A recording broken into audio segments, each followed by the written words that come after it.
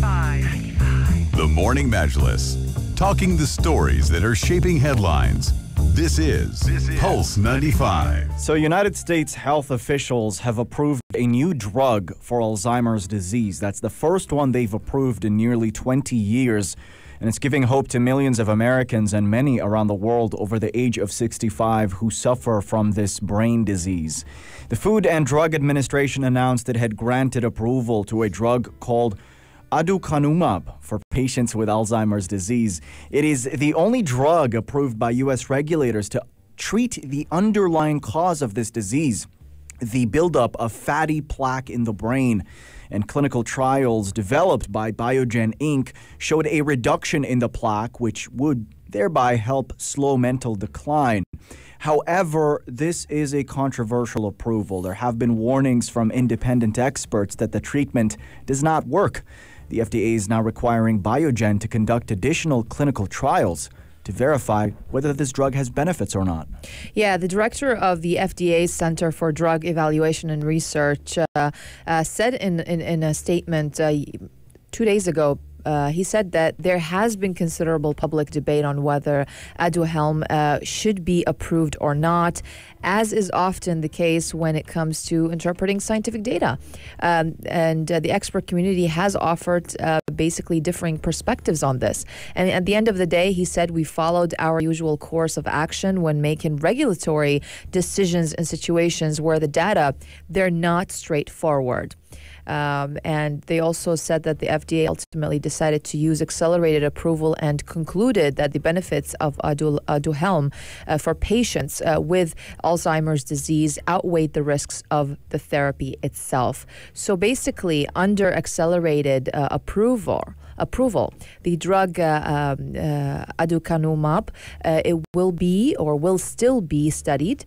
And with this program, drug companies are required to conduct post-approval studies known as Phase 4 confirmatory trials to verify that treatments have clinical benefit. Now, if the confirmatory trial does not verify the drug's benefit, then the FDA, at that case, could remove the drug from the market. So, and we know that Alzheimer's worsens over time, and it's a progressive disease, obviously, where dementia symptoms, they gradually worsen over a number of years, and it has multiple stages.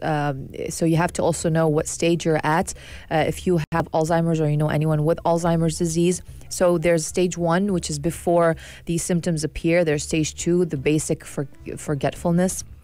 There's stage 3, basically, when you notice that there is memory difficulties. Stage 4 is more than memory loss.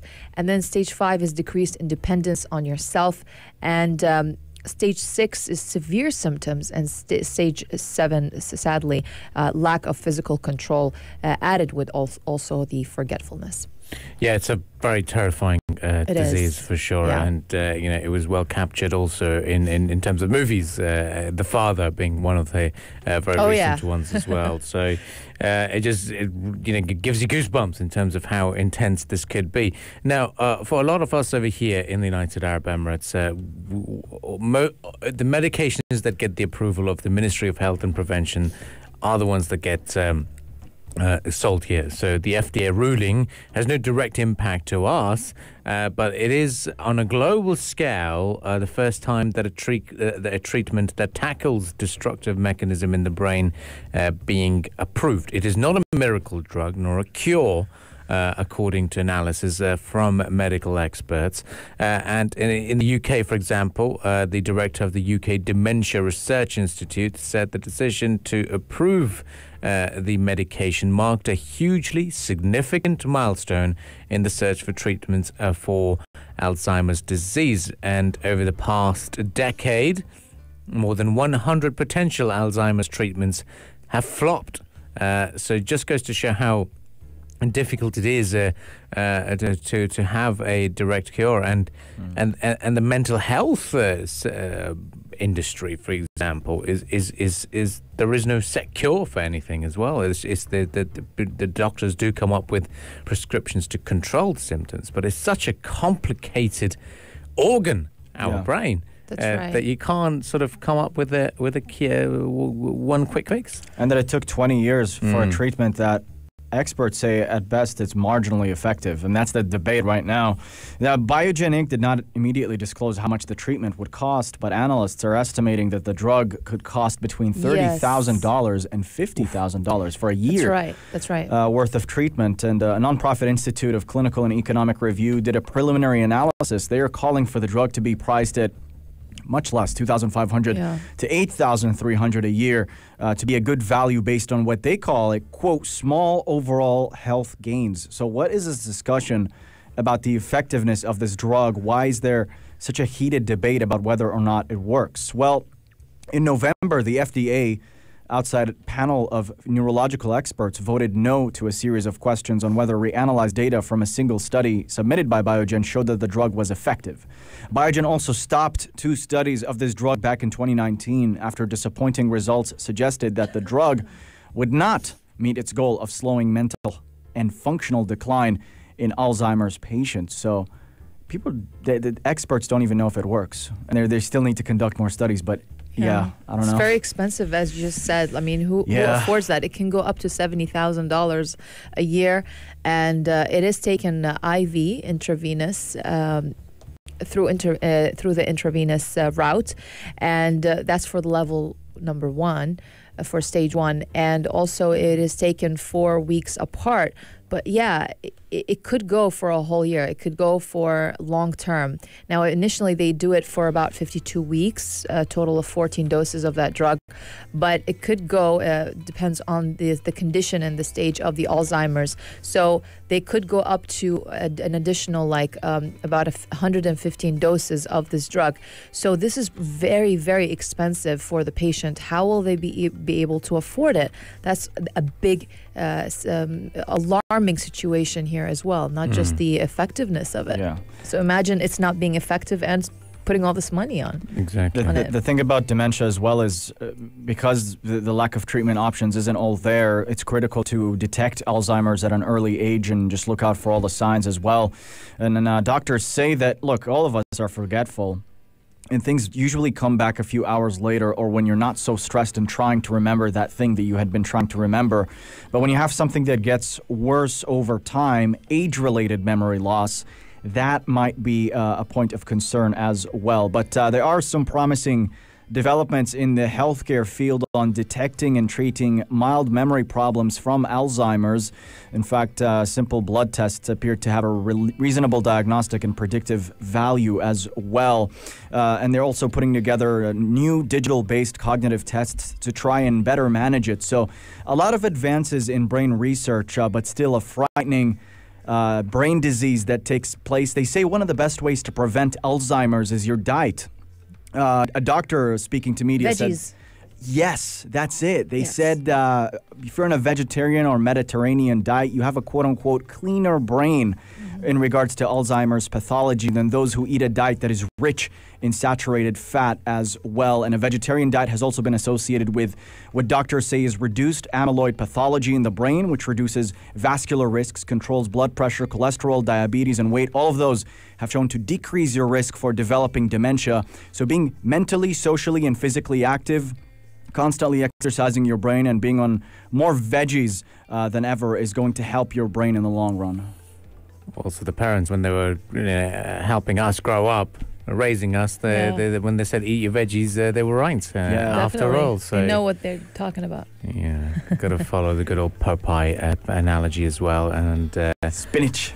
Get all the spinach running through, and that's it's very important to be looking after your brain. Maybe try to play some more memory games. That could be quite cool. And to get that definitely will stimulate. Yeah. Brain's a muscle. Don't let it rot away. Right. Keep it stimulated. Wow. Well, so much to take back, guys. Be careful out and about on the roads as well. Be attentive as well, and hopefully that could be a good exercise for the brain as well, instead of stressing out over the traffic situation. We'll keep you updated with the traffic updates after a bit of a musical entertainment. And if you'd like to get involved with the discussions, text us on 4215. Pulse 95. The Morning Majlis. Talking the stories that are shaping headlines.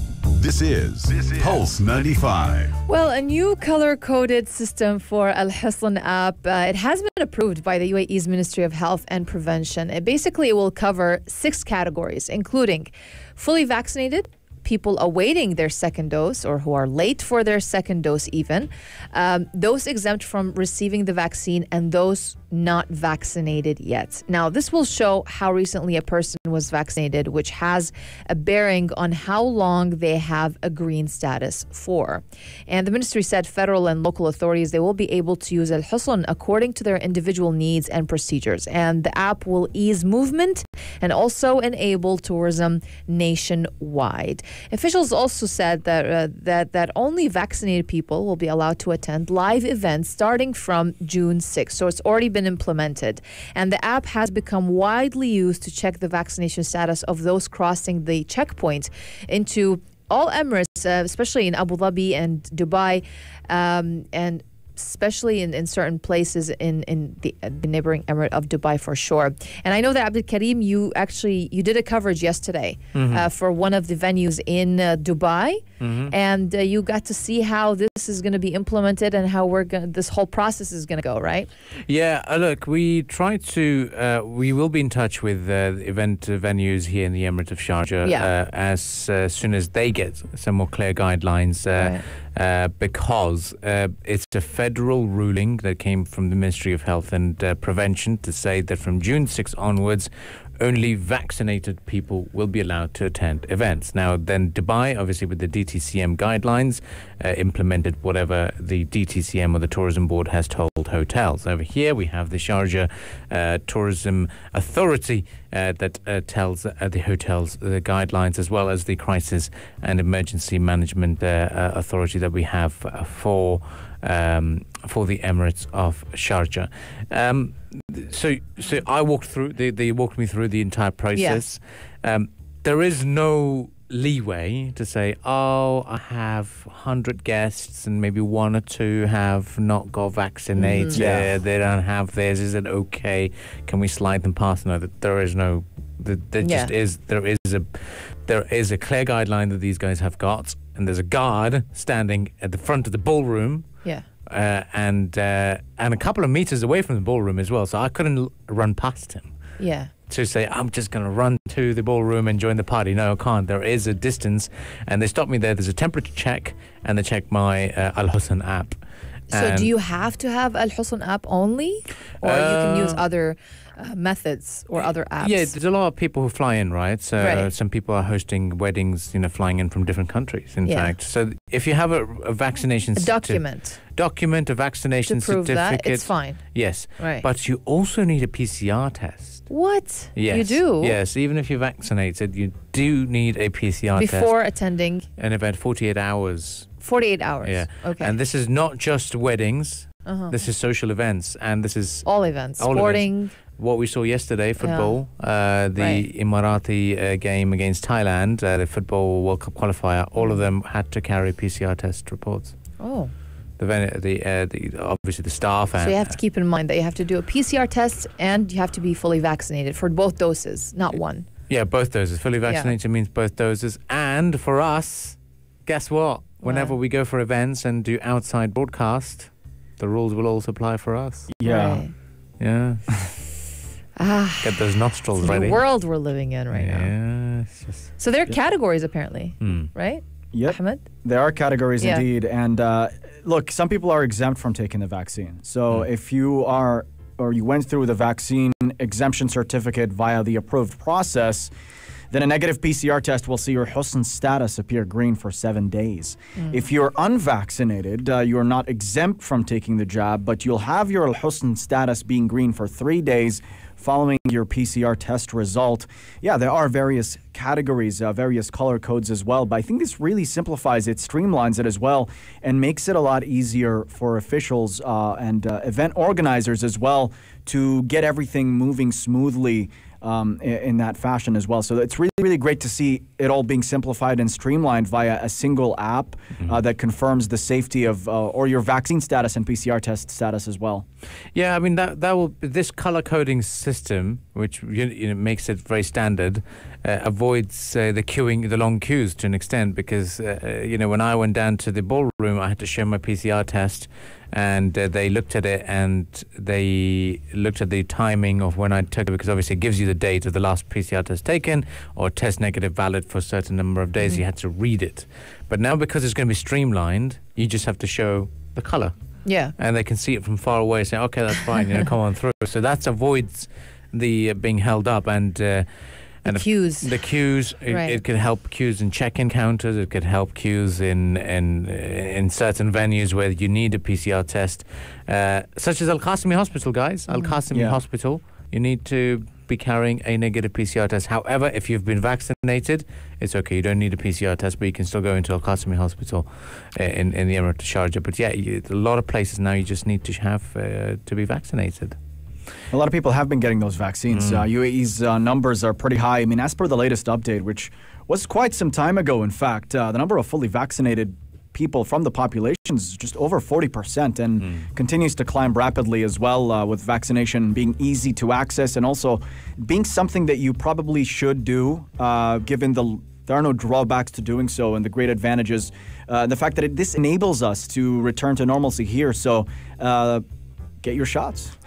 And the UAE is definitely, a couple of weeks ago, it was ranked the first country globally in the number of vaccination doses administered per 100 people in the total population. That's another milestone to be recorded for the UAE as well. So this is just evidence of the UAE's success in its national vaccination campaign and its efforts to reach sustainable recovery for sure from this virus. Well, we've had plenty of milestones for sure. Yep. Now, there's one place where it's not massively mandated to be carrying your PCR test results or even your vaccination certificates, but I am sure when you do want to get onto the capsule, you might need it. But as a federal ruling in that part of the universe, you don't really need it, and it is space.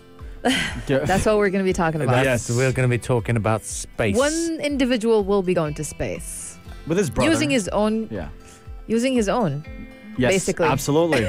Interesting. That's what happens. His own rocket ship, I guess. Yeah, the richest man going on space. Yeah. Well, eyebrows being raised. Elon Musk will be the richest man.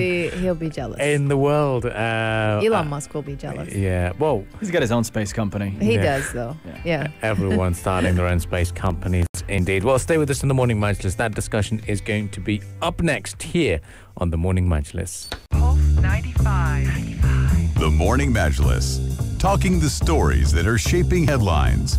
This is Pulse 95. Island destinations, holidays, wonderful sun, sand and sea is what everyone desires. You can get that in the United Arab Emirates. Some people have that point. But then the weather is kind of a little bit of an obstacle because you've got to wait till it's slightly more pleasant before you go to the beaches. But one country is opening up its famous holiday destination, and Sharjah's Air Arabia has announced that it is ready to transport all of us over there. Oh, yeah. I've been there. You've been there, too. Phuket? Phuket, yeah. Yes. Thailand in general. Air Arabia did announce yesterday the introduction of this new service to Phuket, Thailand, with direct flights from Sharjah International Airport starting on the 2nd of July. So mark your calendars, everyone. 2nd of July, starting that date, you can actually travel from Sharjah to Phuket, Thailand officially. And Air Arabia is the first, of course, just to remind you, it's the first low-cost carrier in the region to launch a direct route to Phuket. So there's no other way until now. Yeah. That's the only route you have and the only place or the only airline that's actually operating this at the moment. So the Tourism Authority of Thailand has confirmed that travelers who have been vaccinated against COVID-19 from low-risk countries, they will be allowed to fly direct to the popular holiday destination without having to quarantine from the 1st of July. So visitors will only need to stay in the area they landed for 7 days before they can visit other destinations in the country. So if you're going to Phuket, you have to stay in Phuket for when your hotel or the venue that you're staying at or the place you're staying at in Phuket for 7 days. Then you can go to other places onwards. Yeah, and it's a massive tropical island, very popular with tourists as well. It's the biggest island in Thailand, in fact. It's almost the size of Singapore. And there's really something for everybody, whether you're looking at high-end options or you're looking for something more affordable. It's a beautiful place to be. It's like a stereotypical paradise island, the ones you see in movies as well.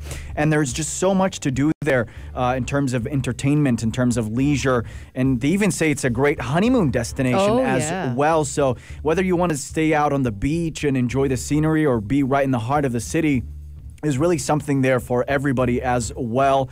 And one fascinating fact about Phuket and Thailand in general is locals primarily rely on motorcycles. So if you're going to be walking around the city, you're going to be seeing a lot of bike riders as well. And tuk-tuks. Yeah, the tuk-tuks as well. Yeah, you've been there. You guys know more than I do. Yeah, tuk-tuks. It's amazing. But, you know, I actually went both to Bangkok and Phuket. For me, I prefer Phuket any day. There's so much to do there, and the nature there is even nicer. Because I mean, you know, Bangkok is like the capital, and it's the busy life, and it's like metropolitan more than it is kind of nature oriented.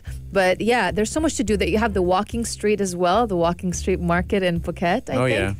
Yeah, it's very nice as well. You have nice viewpoints as well. You have nice attractions that they have in Phuket. It's amazing. But like number one is the nature. There's James Bond Island as well in Phuket, well known for being featured in one of the Bond movies. And it's a great destination. Their temples and markets, they're also very well known. Yeah. Yeah, exactly. I think they have the floating market. Is it in Phuket? I think it is in Phuket. Well, floating markets are a very Thai trend anyway, so you can find in many cities in Thailand. The most famous one, I think it's in Phuket. Yes. I believe. Yeah. Yeah. No, it's a great Beautiful place. And look, it's one of the best advantages that Thailand has to offer is its food and hospitality, and that's one of the reasons why it tends to be very, very popular amongst travelers from GCC. And their massages, they're the best. Yeah. Oh, yeah. Wow. Thai massages. Yeah, exactly. So, no, look, everything's really good. Comparing it, because of our currency, it is quite affordable. Very affordable. That I was just about to say that. Yeah, very affordable. Yeah, so that's one of the big reasons why it is a very popular destination. I love going down there, and the best thing about that country is it's tropical weather. So even if you go in the winter or even in the summer, you'll expect to see the same kind of weather. But yeah, when it gets a torrential downpour, it's an interesting place as well. Now, thinking about it, it just makes me miss about those wonderful travels that we used to do, and I think I'd be very keen on going down again to Thailand one day, and with Air Arabia. Shout out, guys, Air Arabia guys, you know, you could potentially they're doing incredible. Could have been morning Majlis from Phuket. Yeah, please hook us up. Yeah, that would be They're cool. opening up left and right, like new flights every day. Like it's True. almost like every day we hear that they're announcing that they're opening up new routes. So it's great. Yeah, but yeah, we have a long break coming up, and we're expected for it's a long break expected to happen now for the Eid al-Adha. Yeah. Plus, we have also the school summer holidays. They're also rapidly approaching, and of course, we all want to travel. Probably this is the best time, and we know that this week Spain and France are preparing to welcome back tourists as well after being closed to the pandemic. So to coincide with the reopening, Emirates Airlines also said that it will increase its flight schedule to both destinations as demand for travel obviously increases as well. So they're opening up for, they're going to increase their flights to 4, I believe, weekly to Barcelona. And also other places as well, to France as well. they're operating a daily flight to Paris as well. So now let's look at the countries as well that are quickly. Let's look at the 19 destinations that travelers can fly to quarantine-free here from the United Arab Emirates. Those being Cyprus, Greece, Italy, Russia, Turkey, Spain, France, starting from tomorrow, Jordan, Lebanon, Bahrain, Egypt, Maldives, Seychelles, Phuket, starting from July 2nd, Kenya, Tanzania, Morocco, United States, and Mexico, also starting from July 2nd. Shout out to Kenya. Yes. Great place. Definitely, for sure. But everything seems so close yet so far, because there's a lot of people out there who still feel slightly wary of booking those holidays because they just never know what's in store. Is it the best time to travel? Is it still safe to travel? Is there going to be a lot of people by the time things do improve that will be out and about, that travel might be a bit more expensive than usual? You never know. Well, stay with us on the Morning Majlis. Do send us your thoughts and concerns on the text lines 4215. We've got the business headlines up next, followed by a bit of Adele before we return with the discussions here on the programme. Stay tuned to Pulse 95. Stay fit. Stay fit. Stay fit. Well, it was a big night yesterday of games and qualifiers playing against each other. Now, the UAE was a big night for us because the UAE was in sublime form once again as it eased past Thailand 3-1 on a Monday night at the Zabil Stadium to remain second in Group G of the 2022 World Cup and 2023 Asian Cup joint qualifiers. It's amazing. You know, what I found interesting yesterday is like all these teams, they get so excited when they win the qualifiers. Yeah. But when they do qualify for the main finals, they get nervous because they're going to get battered by other teams. Oh no. And it's so embarrassing, and it's not fun for some teams that do qualify and then lose out on every World Cup game, and then they blame the team for it. But nonetheless, it's just a prestige to be part of the World Cup. And the United Arab Emirates, last time they were part of a World Cup was way back in 1990. So I'm pretty sure everyone is hoping, keeping the fingers crossed, that the country will qualify for this one, because they've kept the dreams alive by beating Thailand.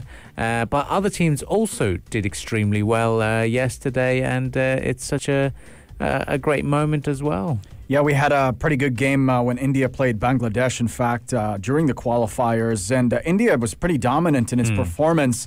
In the last 12 minutes of the game, India scored not once, but twice through captain Sunil Chhetri. First, it was a header from Ashik Kurunyan's cross.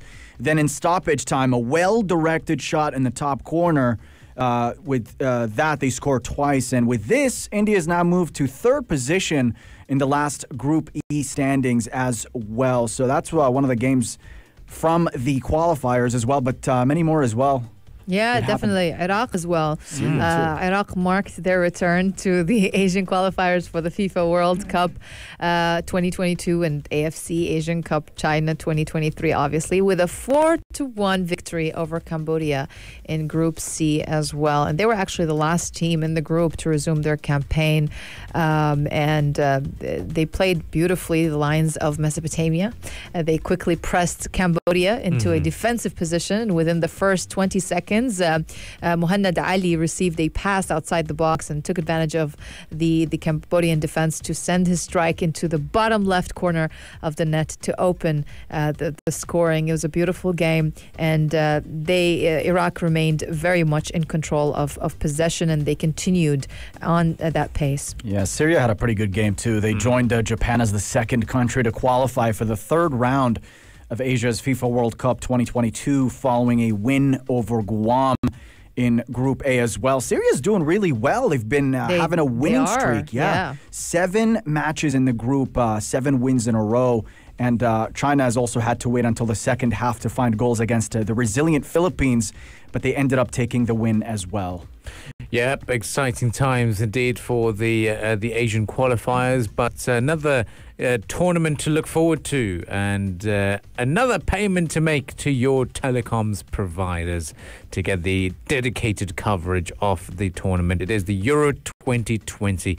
Group stages will kick off on the 11th of June, and this is going to be a very interesting one because they are celebrating the 60th edition of this, and this is why we have 11 cities who have been chosen as host cities of the tournament. So it's not one country hosting it as a whole, but each different country will be hosting the games. So there'll be as far as Bucharest as well as Baku, where the games will be taking place for the Euro 2020. And we are going to be seeing Italy and Turkey kicking things off on the 11th of June. And UAE time around 10 p.m. as we can expect the games to be taking place, especially the Turkey-Italy one. Then on June 12, on Saturday, we have Wales versus Switzerland, Denmark against Finland, Belgium and Russia taking on each other as well. So much of football to look forward to in the coming few days. Absolutely. And a quick roundup of sports updates as well. In cricket, the England and Wales Cricket Board is investigating reports that a second England player posted offensive material on his Twitter account. They did not reveal his identity this time around. He was reportedly under 16 when this was posted, but this comes a day after bowler Ollie Robinson was suspended for past tweets as well. And Prime Minister Boris Johnson, in fact, has backed comments by the Culture Secretary that the ECB went over the top in suspending Robinson for decade-old posts. So the Prime Minister has the players back here. Yeah, it's going to be interesting to see what happens next. But it is all down to the discretion of the cricket board to decide the fates. But these things will surface now because after Ollie